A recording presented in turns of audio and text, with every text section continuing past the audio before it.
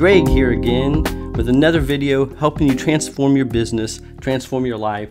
In this video, we're going to be taking a look at one-to-many relationships and seeing how they can be created inside of Odoo. So like always, please go below, click like, click subscribe. It really helps me out. So now we're going to basically build on what we did in the previous video, which was learning about how one-to-many relationships work and why you might use them and some of those examples. So I'm going to put a link above to that video so you can reference it if you have any confusion at all about why you would use one-to-many relationships. In this case, we're going to take and actually create them. Now, I'm just going to jump right into doing this with code. And so what we basically want to do is add, in this case, we're going to use an example of animals that we might have in a veterinary office. So Odoo out of the box, managing a veterinary hospital, it's going to take a little bit of customization to get something that would work with that workflow.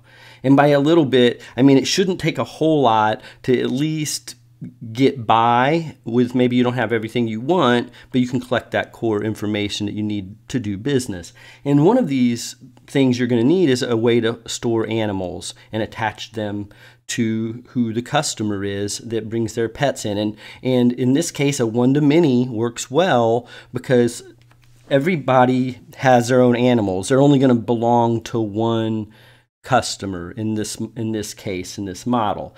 And so for every customer, one customer, they can have many animals. And that's what we're going to create right here. And we'll leave off where we left off with the many to one, because we can still use the same app for this. We're just creating new models and a one-to-many relationship. So in this case, we're going to learn a little bit more. It's going to be a little, trying to build on it a little bit. So if this video is a little complicated for you, go back to the many to one video. This one's going to build a little bit more because we're going to create a class to hold our animals. So we'll do that by just saying class vet contact. So I'm just saying that, given this the name that I want to name it, and we always have model, not model here for any model definitions. I apologize if my voice is a little scratchy, but I want to get this video out. And we inherit this time from res.partner. So this is going to be the many to one field that we're going to use to hold, our one-to-many field to hold our animals. So I'm going to say animals IDs equals fields dot one-to-many. And this is where we're going to create a new model that's going to hold these animals. We haven't created that yet, but I know I'm going to create it. I'm going to call it vet.animal. And we're going to have inside of it an owner ID. Now let's go ahead and create our class for our animal. And we'll link these together. And this is why I usually do copy and paste. I was just kind of in a mood to type a little more tonight. Name you're going to have here. So notice how we have a name specified in this one, but we don't in these two. And that's because they're inheriting from models inside Odoo. This is a model we are creating. There is no inheritance in this model. And then we have a name that we'll use for our animal name. And I'll actually put that in there just so we know. And we could have a birth date, for example. And we could have any other information that would be specific to the animal. And breed and species, so I could say breed would be maybe a good example of where we'd have a many to one like this, and come down here and make a vet breed model that would have a name vet.breed, and this would be animal breed,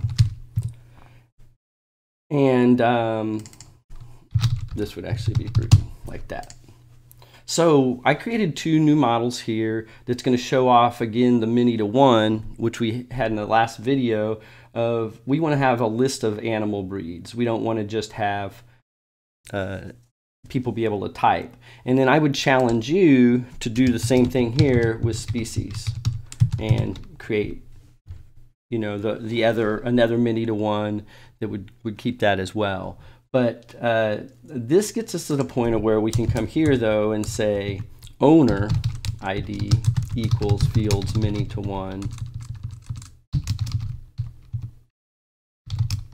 with res.partner. And that's all there is to it to create our relationships. We have our one-to-many here that is extending our contact inside of Odoo. And so that means every contact now has that option to have animals attached to them, which is exactly what we want for a veterinary clinic. And then we created a new model to hold our animals, which didn't take long. We just created a little bit of information. And it's kind of a little bonus in this video. I went ahead and created another relationship down here to the breed. And this is a many to one because there can be many different breeds, but only one can be assigned to an animal, and an animal can only have one breed. And an animal can only have one owner. So it kind of shows you here the similarity in model design is animal can have only one breed and they can only belong to one owner, and this owner is res.partner, which ties up to here. Now we could leave this out and we would still have the database essentially remaining the same in a logical perspective. Or I should almost say a technical perspective, but this is what we need in order to realize this inside the model so that we can reference the other side of this many to one right here. And that's what this is doing. And so that's why this has to match this. Okay, and so now when we're done, we can restart. And there's one thing that you have to do when you add new models to Odoo now, is that we're going to get an incidence here when we go to actually, yeah, and here they are. Okay, so notice these are warnings. They're not full out errors, but these warnings are important, and they're telling you right here that the model vet.animal has no access rules and the model vet.breed has no access rules. So we need to copy this, and this is the easiest way just to simply, when you're developing, not have to worry about this syntax, is just to go to your security.irmodel.access and get rid of the one that's there and paste in the one that they gave you for an example. And this is giving access to any user to read, write, delete, and modify this table. So you can change this out if you want more granular access rules. And this is the flags for the create, write, update, delete kind of thing. The CRUD, read, yeah, create, read, update, delete.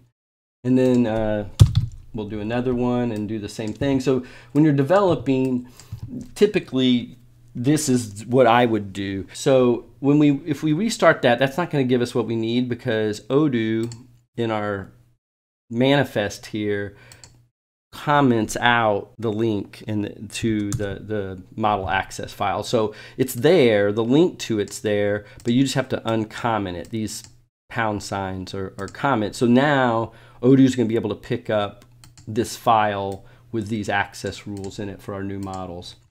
So now I'll restart. And at that point, I see there's no errors here that are tripping us up.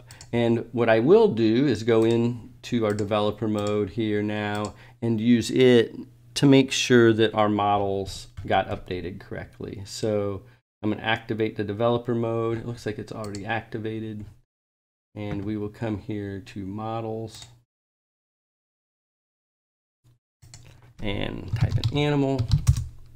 And sure enough, there's vet.animal, and I'll click on it. And so this is the model we created in code right there. And you'll notice that in addition to the fields we defined, so we have name, birth date, breed, and owner ID are the ones that we provided. But you can see here that it created, the right date, the right user ID, display name, create user, create date, and this last update. These were all created by the Odoo framework, and they come by default with every model. You're just going to get them there, along with the ID that gives us an incremental ID that moves up. So there's our animal model, and if we come and we look at our res.partner, click here, we will see at the very top, animal underscore IDs, one-to-many has been created. So our models are done. And now we can move on to seeing how we can put this one-to-many onto our form. So I'll begin by pulling up our views and looking at our views XML. And here's the one that we created for our many-to-one. So we'll use this same file and we'll be creating a record here. And we can go ahead and copy this and paste it for some of our syntax so we don't have to start from scratch. And instead of many-to-one inspector field, we'll call this one-to-many animals. So we're going to list the animals inside of the customer record. So when we come here, this is what we're trying to achieve, is to be able to come here into our orders, customers, and when we pull up our customer Bob Sacamano here, we're going to be able to have a tab here that has all the animals that are associated with Bob. And so we know we want to inherit ID from, and actually I'll go down here first. We know our model is res.partner. Now we need to know what form ID we want to add that to. And so that's why we're here. This is the form we want to add our animals to.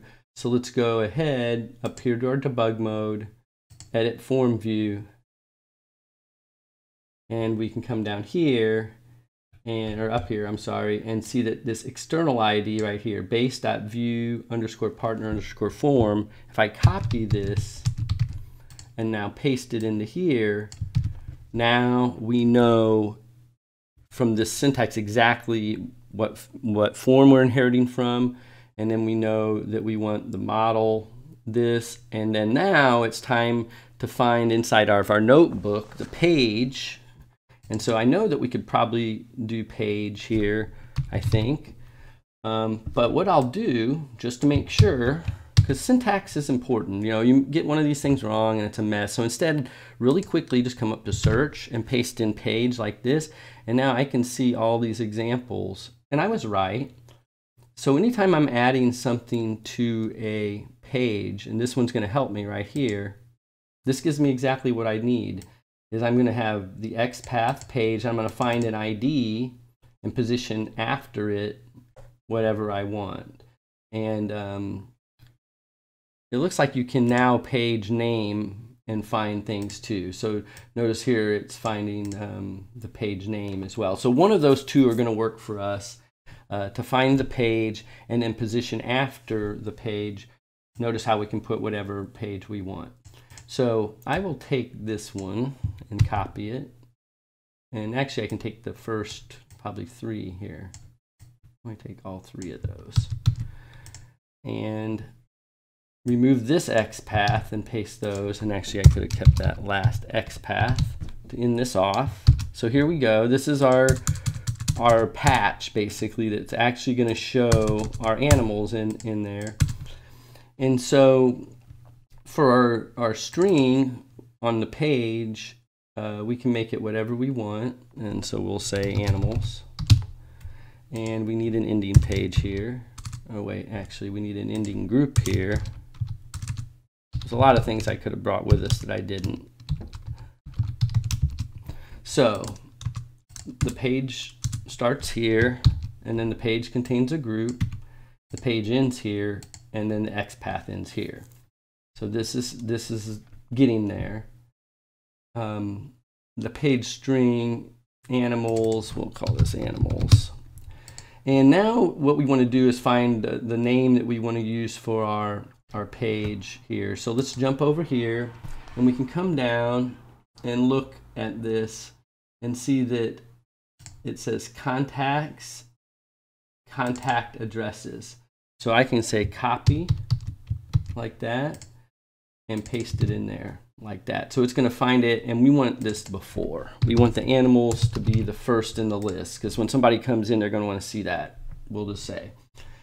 Now we just need to put the field in that we want, and so I'm going to copy that into here. And if there's any ambiguity or you have any doubts of what you're going to have to put in there, you just copy it from your model. So it's right here. I want that. to be here. And notice we got an animals tag here. And that's not bad. I think that'll work for us for our example. So I come here to animals, and I can add, and our animal name will be Fido. And notice how we have a birth date pop up, and we have an owner, and we would default this to Bob Sacamano. And that would be something for another video showing how to pass a context on so we can get a default value here when we create this. But we can make our breed here, and we'll say dog, and it'll actually create the dog now in our many to one there, and save and close. So there's Fido, and we can add another dog or another animal, Frisky. Sounds like a cat, and we'll make Frisky in January, and we'll say cat. And notice how dog is in the list now, and we can choose between dog and cat. And the owner, we can pick whoever we want the owner to be. We'll put in the Bob, so we can see here that we have everything we need for what I think is a pretty good start to a many to one. Now, it seems to still default to one of showing this. That's something that we can fix as well, you know, with another change in our source code. But in this case, we're trying to look at one-to-many. I don't want to get this too long down application development. That's why I have my courses. If you're really interested in becoming a master Odoo developer, then you want mastering Odoo development, and I will provide links below. I really enjoy developer coaching. It's one thing to watch videos. It's a completely different thing to have someone help walk you through when you get stuck and help you design your systems and get some actual developer mentor tutoring where you can ask me questions. So please take a few seconds if you are interested and serious about Odoo development to take a look at my courses. I offer a lot of different courses at different price levels, something for everybody, from just do it yourself all the way to where I will work with you hands-on to help you create the system that will help transform your business, help transform and perhaps, you know, change your future. So thank you for watching. I really appreciate that. Please leave some comments down below, and I will talk to you soon.